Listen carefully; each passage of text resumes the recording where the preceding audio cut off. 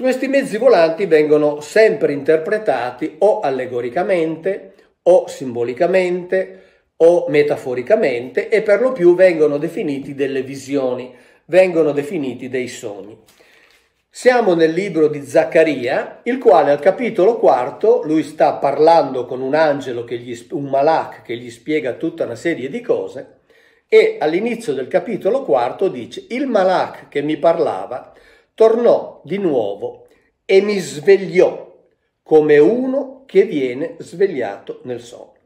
Quindi qui non ci sono dubbi. Non possiamo dire che Zaccaria ha sognato, ha avuto delle visioni oniriche. E che cosa vede Zaccaria?